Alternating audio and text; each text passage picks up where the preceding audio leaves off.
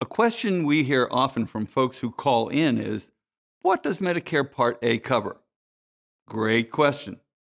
Part A, hospital insurance, generally covers you when you're admitted to a hospital, skilled nursing or nursing home facility, or when you receive hospice care or covered home health services.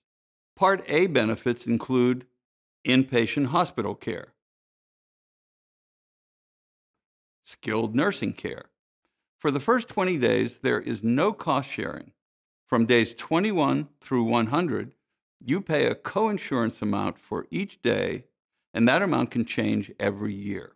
Part A also covers care in a long-term care hospital. In some instances, you may be charged a deductible if you're admitted to a long-term care hospital. Part A also covers certain home health care services. If you're unable to leave your home and require home health services from a nurse, you're typically not charged any additional cost sharing. And Part A also covers hospice care.